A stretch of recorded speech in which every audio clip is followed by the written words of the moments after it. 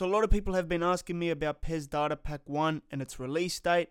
Now I don't know the official release date or anything because I don't work for Konami, but a few people have told me that it's going to be this Thursday, and based on last year, it was at the end of October. Now, I don't think it's going to be at the end of October this year because they're already showing off the faces and that, and they wouldn't do that a month before. So I do think it's going to be this week.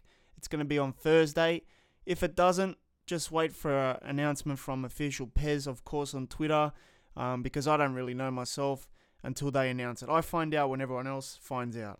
As always, when the data pack comes out, we will be doing the usual showcase videos showing you guys all the faces, but I'm going to need your help because sometimes the updates, they don't include the player names of who's got the faces. So if you do find players that have new faces, please send them to me as quick as possible because it'll help me make the videos quicker and get them out to you guys as well. So as always, subscribe to the channel because we're going to be doing the player face updates for Data Pack 1 coming soon, and I'll see you guys in tomorrow's video.